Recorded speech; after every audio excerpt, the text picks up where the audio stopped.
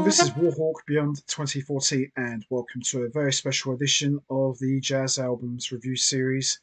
And today I'm going to be taking a look at the solo debut albums from members of one of the greatest and most legendary bands of all time in the jazz fusion genre, and a band that, quite frankly, in my opinion, needs no introduction whatsoever. I am talking about, of course, the one and only, the Chick Corea Electric Band. So, traditionally, what you would normally see from me on this series is I'm either talking about a brand new album, or an old album, or a live album, or an album that nobody has ever heard of before, or an artist's solo catalogue, or a band's entire catalogue, but never before have I ever discussed a band and its members' solo debut albums. So this is going to be something completely different, and I'm hoping to do something like this again in the near future. And I thought, what better band to start with by talking about its members' solo debut albums than the Chick Corea Electric Band. So, as everyone knows already, Chick Corea formed the Electric Band in 1985, which started out originally as a trio comprised of Chick Corea, John Patitucci, and Dave Weckl. Then it became a quartet with the addition of Scott Henderson, and Scott Henderson would leave the Electric Band not too long after. Frank Gambale would replace Scott Henderson, and then Eric Marienthal would be added to the band's lineup as well. And throughout the Electric Band's history and its various different incarnations, when you think of the Electric Band, you think of the classic lineup, which is comprised of Chick Corea, John Patitucci, Dave Weckl, Frank Gambale, and Eric Marienthal. So by the mid 80s, various Electric Band members would start to release their own albums under their name. Now, Frank Gambale is a bit of a different case because prior to joining the Chick Corea Electric Band, Frank Gambale was already established as a name and already put out a couple of albums prior to joining the Electric Band. But Patitucci, Marienthal, and Weckl, who had never recorded or released any albums under their names, were starting to forge their own identities and establish their own solo careers. So, for today's special edition, I am going to be taking a look at each Electric Band member's debut albums from Frank Gambale, John Patitucci, Eric Marienthal, and Dave Weckl. And as always, I am going to be talking about each album individually, and I'll choose which one I think is the best debut album. Not an easy challenge, as I love all of these albums. They're all fantastic, they're all well produced and well recorded.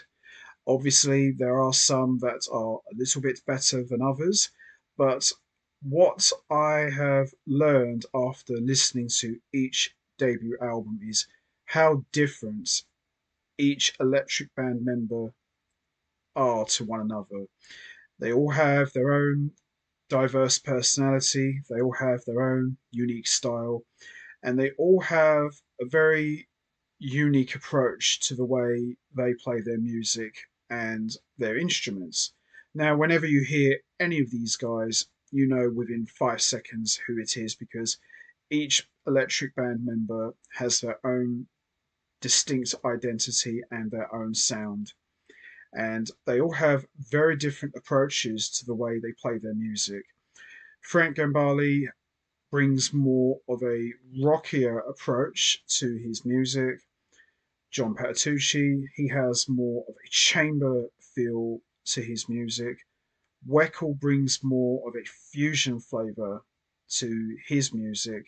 And Eric Marienthal, he brings more of a pop, smooth jazz approach to his music. And it's a true testament and showcase to what each electric band member brings to the table. And obviously, when they all come together to play with Chick Corea, it's pure magic. And as I said, all of these albums are very different. At the same time, there are similarities. Obviously, you can hear the influence of Chick Corea in the music, which goes without saying. But at the same time, these four albums could not be any more different from one another. And as I mentioned earlier, each guy brings something very different to their music. And before we go any further, I want to dedicate this special edition to the following people out there: Eric Porter, George Lemay, the Musical Brothers, Mikhail Avzel Ismail, Mark David, and Carmelo Stella, and the lovely and very talented Marie Ginocchio. So this is dedicated to you guys. Hope you enjoy this. So with that all said, let's not waste any more time. Let's get straight into this. We're going to start with the first debut album, which came out in 1985 from guitarist Frank Gambale. And this one is called Brave New Guitar. So Brave New Guitar is the first album from Frank Gambale, and this album came out long before Frank Gambale joined the Electric Band. In fact, around this time, Chick Corea was just forming the Electric Band. So Frank Gambale and Chick Corea's paths had yet to cross. And I suppose, in a way, when you listen to Frank Gambale's music, you can kind of hear the sound that would become a very big, important part of the Electric Band's musical identity. So it's no surprise that Frank Gambale would end up in the Electric Band because, as I said, he pretty much had that sound, long before Chick Corea even thought of the Electric Band.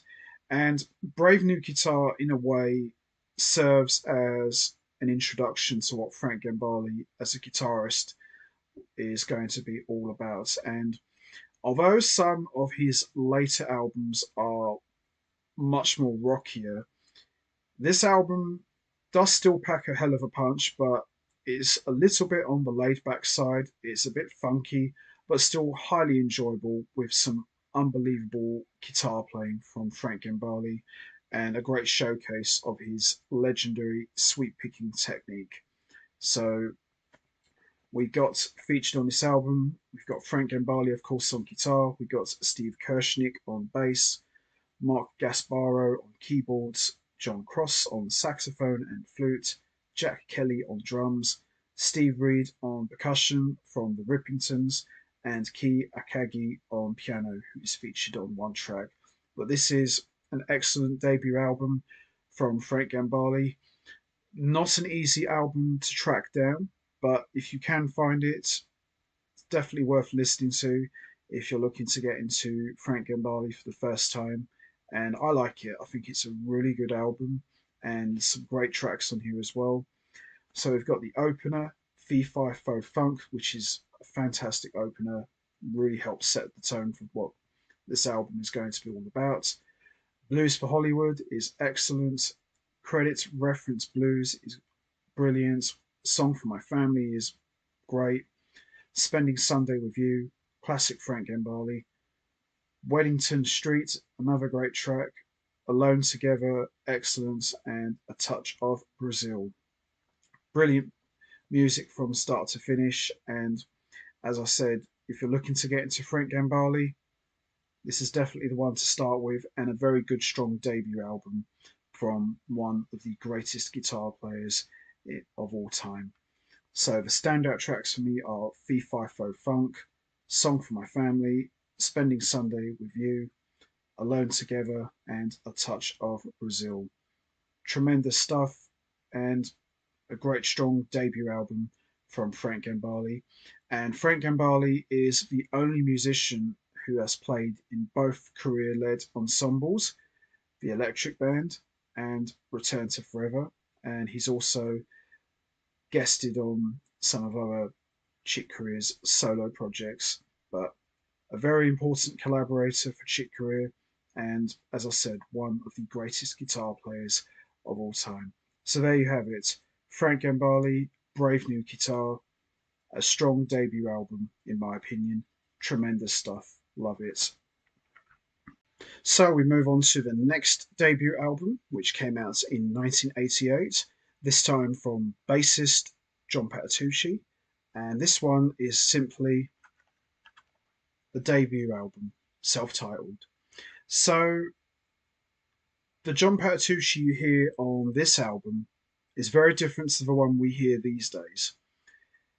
John Patitucci's self-titled album is a perfect showcase for his versatility on both the electric and acoustic bass, although the electric bass is much more prominent and front and center than the acoustic bass, although the acoustic bass is featured on a couple of tracks.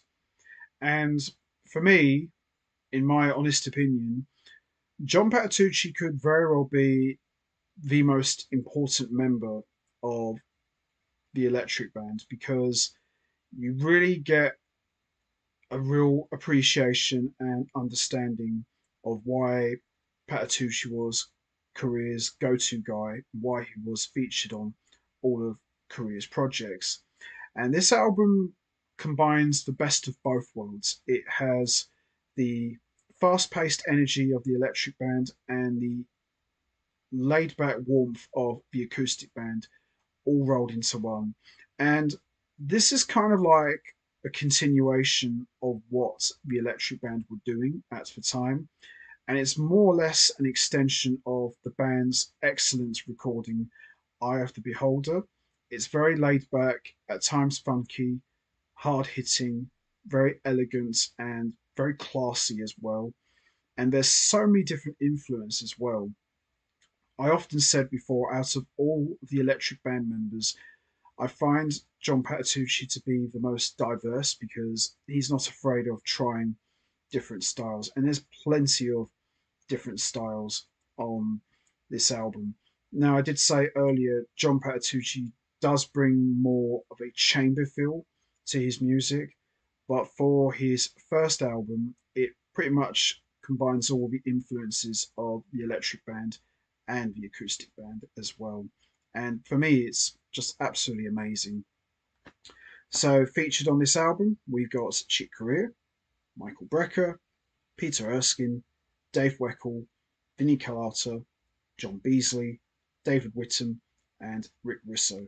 So, you got some pretty big names. You got three of the greatest drummers in the world, one of the greatest piano players in the world, and one of the greatest tenor sax players in the world. So, when you got names like that, you know it's going to be good. And John Patitucci utilizes all of the featured artists on his album and showcases their skills to the fullest and lets these guys do their thing and gives them plenty of space. But this is still very much Patitucci's album, and I love it. It's just absolutely excellent. And all of the compositions are written and composed by John Patitucci, with the exception of two tracks. One co-composition by John Patitucci and Chick Corea, and one Chick Corea contribution as well. But I love it. I absolutely love it. A very strong debut album, and it doesn't disappoint. I didn't find out about this album till years later. By that point, I had most of Patitucci's stuff, with the exception of the first two albums. But when I heard this one, I was absolutely blown away. I still couldn't believe this was actually the same guy. You know, it was just amazing. So we got the funky opener, Growing, which features Rick Russo on vocals. Very much like a funky Brazilian pop track, very much in the style of what GRP and Lee Ritzner was doing at the time, but still very good. We've got the hard hitting, fast paced Wind Sprint with great sax work from Brecker and hard hitting drumming from Dave Weckl. Searching Finding featuring Corea, Brecker, Erskine, and Beasley. Say No More doesn't get any better than that, which features elegant piano playing from Corea, soulful sax work from Brecker, and John Beasley providing bass synthesizer, which almost operates like an acoustic player. Absolutely brilliant. And Erskine, he just knows how to make everything feel great. One of the greatest drummers of all time. And Patitucci, he's just right there, front and center. We've got Bio, which for me features one of the greatest drumming performances from Vinnie Colaiuta. He's just all over this track. Same with Chick Corea. He is all over this track with elegance, piano playing. And Patitucci, he's just burning it up on the 6-string bass. One of the most dynamite tracks of the entire album. Change of Season, which could have easily have come from an Electric Band album, and you should hear some of the live bootlegs where the Electric Band actually play this track. It's just absolute killer stuff. Then we got the Haunting Our Family, which is more of a solo bass track by Patitucci, with Corea providing synclavier percussion. Absolutely beautiful. Then we got the Atmospheric Peace and Quiet Time, featuring Weckl and Patitucci trading unison lines. Absolutely lovely. Then we got the hard-hitting Crest line, which again could have easily have come from an Electric Band album. Absolutely amazing drumming from Vinnie Colaiuta, great piano playing from Chick, great bass playing from Patitucci, and Beasley and Whittam just working together like a keyboard orchestra. And they play a very big part in this album as well. You know, I talk about how big of a part Corea and Colaiuta play on this album, but I tell you what, Beasley and Whittam together, you know, they almost operate like a mini orchestra. Then we got Zaragoza, which again could have easily have come from an Electric Band album and sounds very similar to No Zone. This sees Patitucci playing a arco melody on the bass with his bow, and it's just absolutely dynamite stuff. Then we got the 3 bonus tracks, Then and Now, which for me features one of Michael Brecker's greatest sax performances. Patitucci does take more of a backseat on this track, but it's still red hot, and Brecker's just a machine on that track. Then we got the very soulful ballad Colleen, which is pretty much combines both the electric band and the acoustic band, and it's a trio track. It's just absolutely classy. Corea, he just makes everything sound great, as does Erskine. And Patitucci's performing double duty on electric and acoustic bass, and they're both overdubbed. So Patitucci's soloing, but then he's also playing the bass lines on the acoustic bass. Just tremendous stuff. And then we got the very laid back closer, The View. Absolutely lovely, and a very nice, peaceful way to end the debut album. Very strong debut from John Patitucci. Doesn't disappoint. Highly recommended. Love it. Standout tracks for me are Growing, Wind Sprints, Searching, Finding, Via Bio, Change of Season, Our Family, Zaragoza, and Colleen. But the whole album from top to bottom is just remarkably strong. No weak track at all. And wow, just excellent stuff. So there you have it. John Patitucci, the self-titled album. Very strong debut album for one of the greatest bass players of all time. Absolutely love this. Probably my favourite John Patitucci album of his entire catalogue. Love this one so much. So we move on to the next debut album, which also came out in 1988, this time from saxophonist Eric Marienthal, and this one is called Voices of the Heart. So, Voices of the Heart is very much in the style of smooth jazz, but leaning more towards pop music. And unlike Patitucci and Gambale's debut albums, Voices of the Heart from Eric Marienthal is a very laid back album, and there are influences of the electric band. There are also influences of Brazilian music as well. And it's a great album. It's one of my favorite Eric Marienthal albums of all time, and he's my favourite sax player. I kind of feel that with this album, although very good, I feel that you can hear someone still trying to find their way.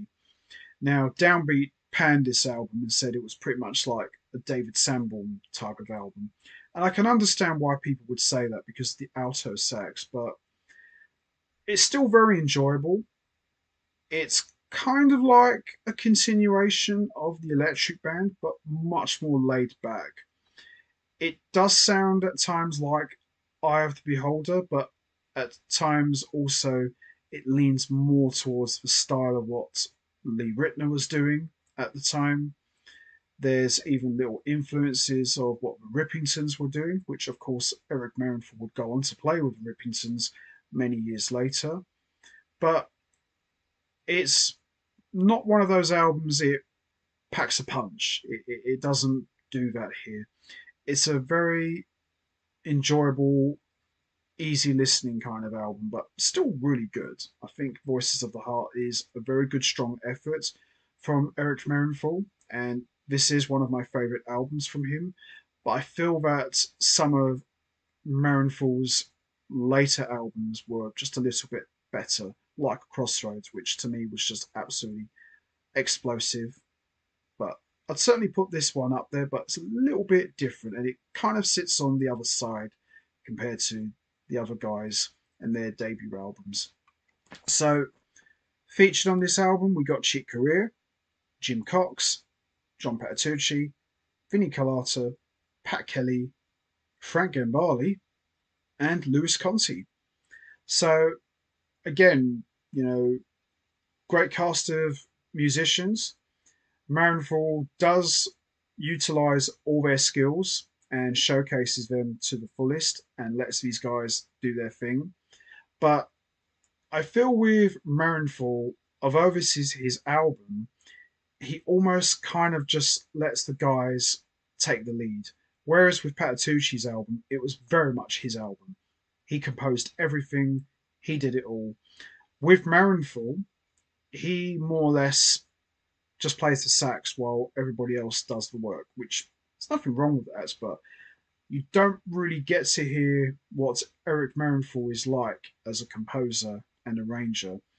He does compose one track, which was with him and Tim Landers, and I think there's another track where he co-composed it with Chick Corea, but a lot of the contributions on this album were all written and composed by John Patitucci, Chick Corea, Pat Kelly as well. Marienthal doesn't really compose much on this album, and that's very strange because if you go through his catalogue of albums, most of his material is always composed by someone else. He co-composes, but you don't really see Marienthal front and centre as a composer. It's just my honest opinion. I'm just telling it like it is. Still a great sax player, still my man, but it's just an observation. So we got 12 tracks. We got 2 bonus tracks. So we got the title track, Voices of the Heart, which is just absolutely gorgeous.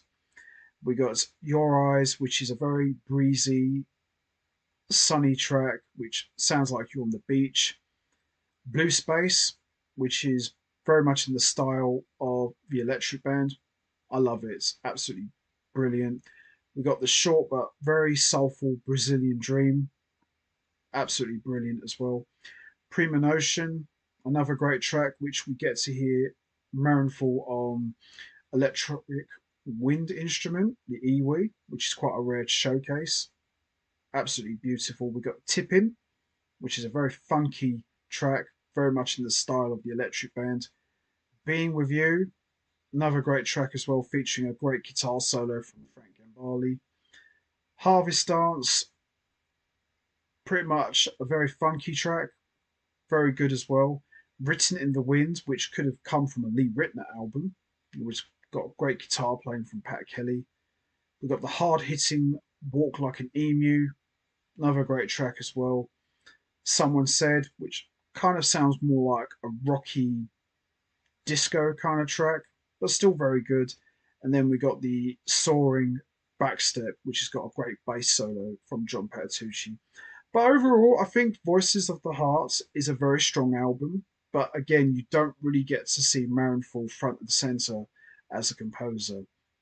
Great sax player, unbelievable solos, but I kind of feel like with Voices of the Heart, he just kind of like steps aside and lets everybody else do it, which is a shame really because Marienthal is one of the best in the world, but don't really get to hear it here. But still a great player, and he's my guy. But I wouldn't say this was a weak debut album.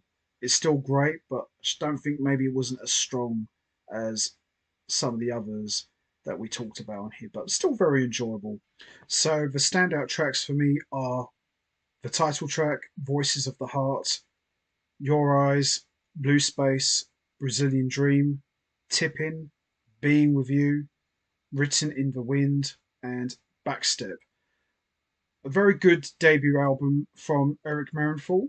Voices of the Heart is one of my all-time favourites from Marienthal, but compared to Patitucci and Gambale's debut albums, I would say, and I'm not knocking it, I would say this is probably not as strong as those two debut albums. It's very laid back, much more leaning towards pop music, very much more in the smooth jazz kind of realm. And that's not a bad thing, but I feel that with Voices of the Heart, as good as it is, I feel like it's missing something. I feel like it doesn't quite have the energy of what the other two albums had. And as I said, as good as Voices of the Heart is, I just think maybe there are better Marienthal recordings that maybe are a little bit more stronger. Take Crossroads, for example, absolutely excellent. And I put that up there with Voices of the Heart, but I think Crossroads maybe just might be a little bit better. If we could have swapped this around, maybe Crossroads was the debut album, we would be having a very different conversation. But at the same time, Voices of the Heart is very much like easy listening, and that's not a bad thing. But as I said, Marienthal is still my guy, still my all-time favorite sax player. This is still one of my all-time favorite albums, but compared to the other two, as I said, it's just maybe just a little bit weak. So there you have it. Eric Marienthal, Voices of the Heart, a good debut album, but as I said, there are better Marienthal recordings in his catalogue that I think maybe are just a little bit more stronger. So there you have it, Voices of the Heart, good stuff. So we move on to the next debut album, which came out in 1990, this time from drummer Dave Weckl, and this one is called Master Plan. Now, Master Plan, what more can you say? Absolutely fantastic. For my money, one of the most important debut albums of all time and very highly anticipated. And it absolutely delivered and then some. This really shows how diverse Dave Weckl is, not only as a drummer, but as a composer as well. And just like John Patitucci's self-titled album, Master Plan combines the best of the electric band and the best of the acoustic band, all rolled into one. But this album, I wouldn't really say is a continuation of any of the electric band stuff or even any of the acoustic band stuff. It's very much its own thing. And that's what I really appreciated the most about Dave Weckl debut album. He didn't try to make it sound like Electric Band 2.0 or anything influenced by Chick Corea. You can still hear his influence in the music, but Dave Weckl went out there to make a statement. He didn't want it to sound like anything we hadn't heard before, and he certainly accomplished that. It's absolutely amazing and some of Weckl's best drumming. And you do hear some little electronic percussion work with Dave Weckl, but it's all Weckl. He has never sounded better than he does here. So featured on Masterplan, We've got Chick Corea, Michael Brecker, Steve Gadd, Anthony Jackson, Jay Oliver, Jerry Hay, Bill Reichenbach, Tom Kennedy, Ray Kennedy, Eric Marienthal, Peter Mayer, and Scott Auspach. Not a bad little cast of musicians we got here. Some big names, some heavy hitters here. And Weckl utilizes all of the featured artists' skills and really lets them do their thing. And in a way, this kind of helped set the table for Dave Weckl future working band, the Dave Weckl Band, as it featured two longtime collaborators, Jay Oliver and Tom Kennedy, who would pretty much serve as the foundation for the Dave Weckl Band. But this is excellent stuff here. So most of the compositions are co-composed by Dave Weckl and Jay Oliver, with the exception of one track composed by Jay Oliver, a couple by Peter Mayer, and we've got a standard by Romberg and Hammerstein, and one contribution from Chick Corea. But this is not what you'd call an electric band album. It's a Dave Weckl album. It's very much its own beast and very different to the other band members' debut albums. So we got Tower of Inspiration, which is inspired by Tower of Power. Great opener. Here and There. Hard hitting, very funky. Love it. Festival di Ritmo, which is kind of like a Latin flavored track. Absolutely brilliant, with a great sax solo from Marienthal. In Common, very gorgeous, very atmospheric. And we got Garden Wall, which features great sax work from Brecker and great synth work from Chick Corea. We got the Aura Tune, which has got Dave Weckl and Jay Oliver playing together, and got Scott Auspach providing haunting vocals. One of my favourite tracks on this album. Softly as in a Morning Sunrise, which could have come from the Acoustic Band, which is a trio track featuring Tom Kennedy and Ray Kennedy. Absolutely beautiful.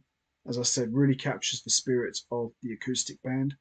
And then we got the title track, Master Plan, featuring Chick Corea, Anthony Jackson, Jay Oliver, and the legendary Steve Gadd. And we actually get to hear a double drum duel between Weckl and Gadd. For me, the standout track of the entire album. Absolutely brilliant. And we've got the closer, Island Magic, which again features more of a Latin flavour to it. And we got great synth work from Chick Corea and Jay Oliver, and some great percussion work via the electronic drums by Dave Weckl. Absolutely brilliant. In fact, I would go as far as to say that Master Plan from top to bottom is just remarkably strong and doesn't disappoint. Dave Weckl comes in with a bang and delivers a masterpiece. The standout tracks for me are In Common, Garden Wall, Aura Tune, Softly as in a Morning Sunrise, the title track, Master Plan, and Island Magic. For me, Master Plan absolutely kicks ass, and I have been going back to listening to this quite a lot, and as I said earlier, it sounds even better than when I first heard it. It just continues to get better and better with every listen, but I think it's absolutely brilliant album, and probably the strongest debut album out of all of the Electric Band members by far. So there you have it, Dave Weckl, Master Plan, excellent. So which Electric Band member debut album do I think is the best one? Well, in my honest opinion, I think all of them are fantastic. Obviously, there are a couple that I feel are a little bit better than others. But as I said at the beginning, each Electric Band member has their own diverse personality, They all bring something different to the table, and they all have a different style and approach to the way they play their music. But if I had to choose one electric band member who I feel has the best debut album, as much as I love Frank Gambale, Brave New Guitar, as much as I love Eric Marienthal, Voices of the Heart, and I absolutely adore the John Patitucci self-titled album, I have to go with Dave Weckl, Master Plan. I think it's a classic. It's an important album. This features Dave Weckl at his peak, and it's just a tremendous album. As I said, the John Patitucci self-titled album is my favourite, but if I have to choose the best one, I have to go with Master Plan. I just think it's an amazing album, and yeah, I still listen to this one quite a lot. I listen to all of the debut albums, but I think I've been going back to this one more and more lately because there's just so much going on here, and the drumming is just out of this world, and it's got Steve Gadd, and anytime you've got Steve Gadd and Chick Corea on your album, you know it's going to be good. And Weckl debut album didn't disappoint. I think it was absolutely brilliant. It made an impact and it delivered the goods and then some.